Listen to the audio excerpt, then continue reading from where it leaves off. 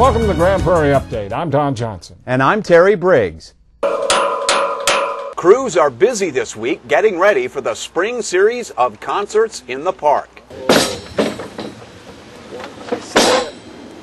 After 10 years downtown at Turner Park, the live music event is moving to the Summit at Central Park. Officials say the new venue offers a better experience for the musicians and the audience. They are installing a wonderful stage for us. We also have indoor restrooms here, which we've never had before. We're very excited, and the best part of it is we have an indoor rain venue. It's going to be really great. There's a beautiful amount of parking. At Turner Park, we always had limited parking and some problems there.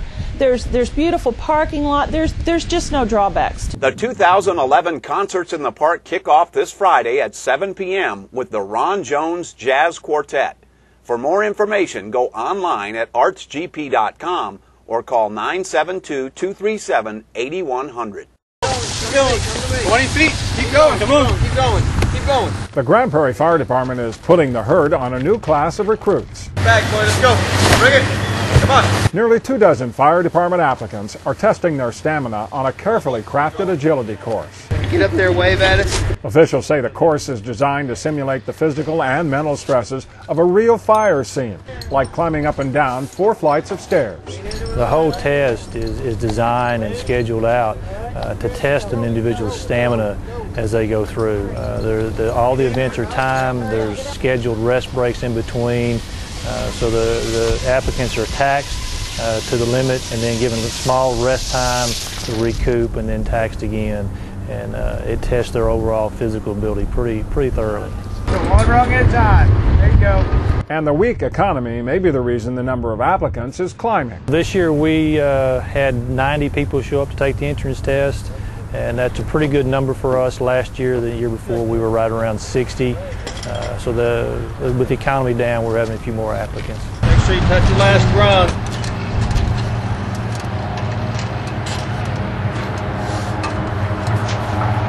$38.75. Good job. They also seem to be attracted to the Grand Prairie Fire Department's reputation as a professional but friendly place to work. They got good paramedics.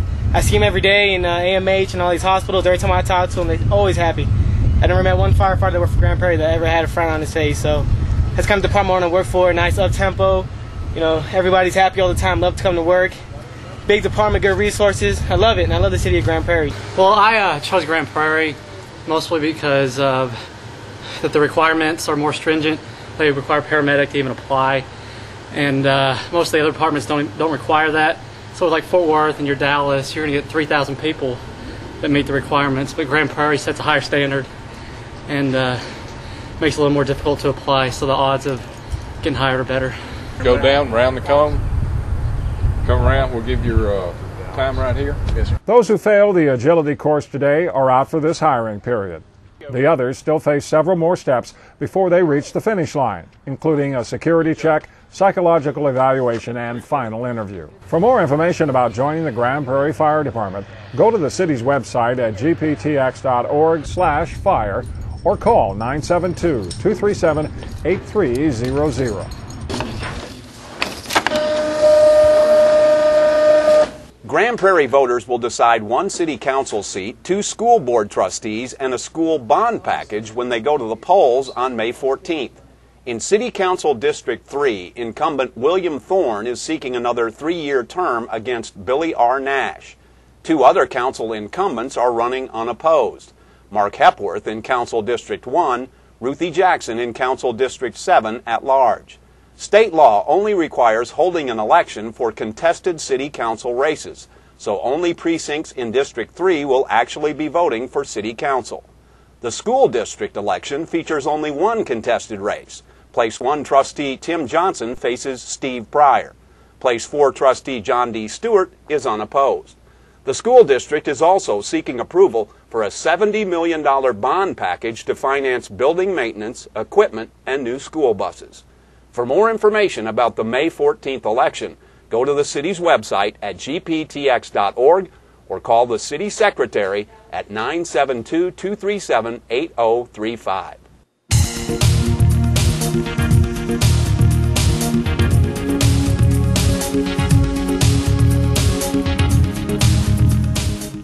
This fence is getting to the point where it's going to have to be replaced pretty soon. In some sense, Grand Prairie's code enforcement officers have been asked to play the role of referee, and many times it's an easy call. This fence is what I would consider to be a dilapidated fence. The fence is leaning. The fence should be upright and not leaning.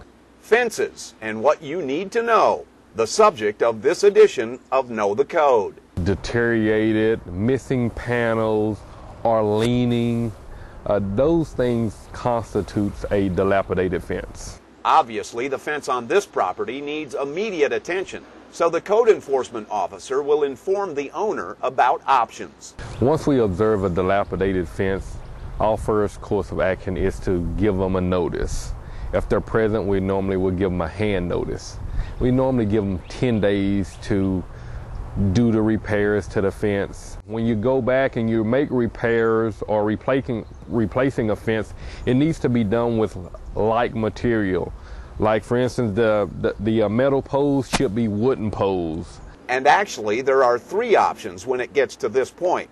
You can repair it or replace it, but you can also remove it, unless it is what is known as a required fence. If your home is near a commercial property, it's called a required fence. That means a fence has to be there and maintained. And normally a required fence separating residential property from commercial property, that fence is normally put there by the commercial property owner. And Reagan says that even when repairing or replacing the fence are the only options, the city is willing to work with you because they're well aware of the cost for repairs or building a new one and the penalties that will come for those who don't. That penalty is pretty stiff. The price of it is normally set by the courts, and it can be upwards of $200-300 on a citation. And that's why we work with them. I mean, if they're going to say, hey, you know what, Randy, I'll get a fence panel and I'll get this one put up this week and I'll do this one next month, we'll work with you. Times are hard for a lot of people. Yeah. So we don't mind working with you at all. If you have questions, you can call the Grand Prairie Code Enforcement Division at 972-237-8296 or log on to the city's website, gptx.org, and follow the links to code enforcement. And now you know the code.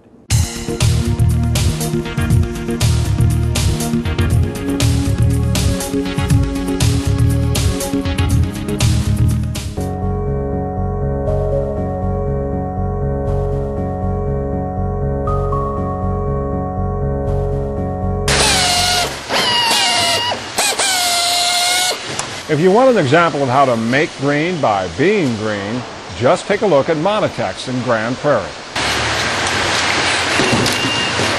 This local business is the destination for thousands of obsolete computers, monitors, printers, and other electronic devices. Monitex contracts with cities, companies, and other customers to recycle their electronic waste. First thing it'll go through is kind of a triage sorting process where we will classify the equipment as to whether it's good for remarketing, reuse, or recycling. The time is anywhere from 7 to 12 days for a truckload of equipment that comes in. By the time it makes its way through the sorting process, through the demanufacturing process, and then all the way to its individual end product. According to Segovia, about 20 to 25% of the material is refurbished and resold. The rest is shredded or pulverized for scrap.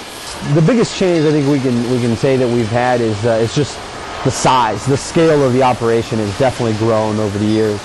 It started out small as we fine-tuned our process, and we created some efficiencies and some better processing methodologies. Really, that's I think the biggest change that we've had. The process itself has grown. More equipment is coming in the door.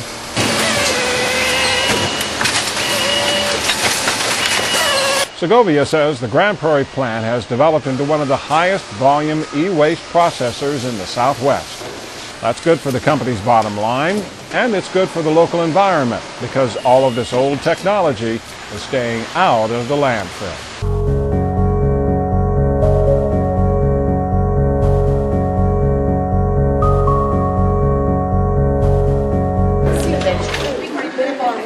sooner or later. You know what, Mark? Grand Prairie is getting some international attention this week. The city is hosting a delegation from France as part of the Rotary Club's foreign exchange program.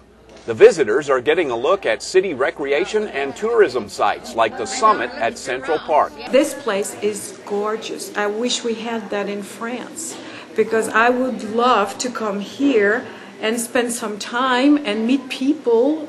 And I know a lot of people in France who have nothing to do and feel so lonely. And because everything is so expensive, they cannot afford a place like this. Grand Prairie is the first stop on a month-long tour that will take the French visitors to 12 North Texas cities.